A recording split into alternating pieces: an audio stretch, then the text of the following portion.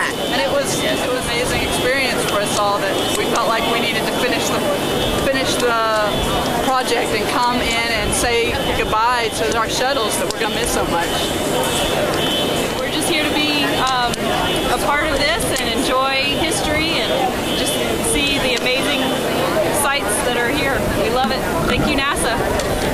Yes, to say thank you to NASA for all that they've done. We would not have the things we have today if it wasn't for them, and we just want to pay tribute to them. My name is Haley Raisler. I'm 12 years old, and I'm here to see the astronauts. And I think that it's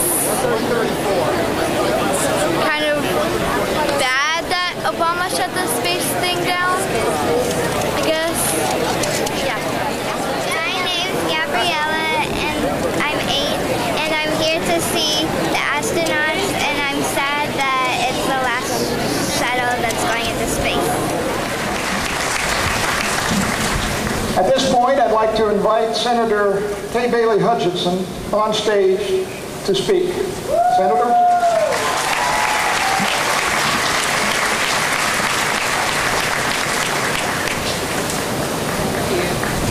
Well, thank you.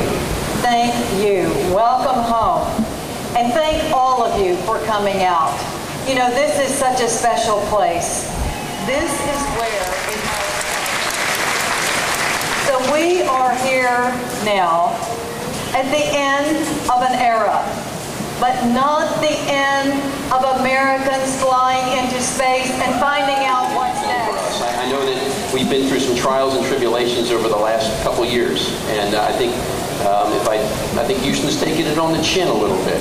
So we wanted to tell you, as a representative of our great city of Houston, that Houston is always and was and will remain the first word in space. And I'd like to present this.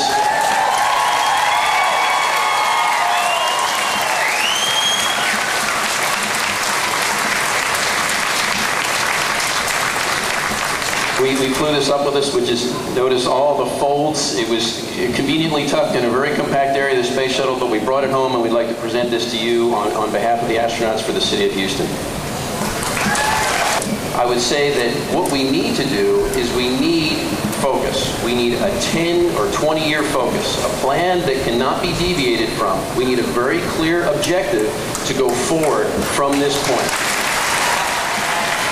Once we get that objective, and once we start building that next vehicle, and that next vehicle is not too far away, once we start building that vehicle, we will get the interest of the American public. Because I believe that if we build it, they will come.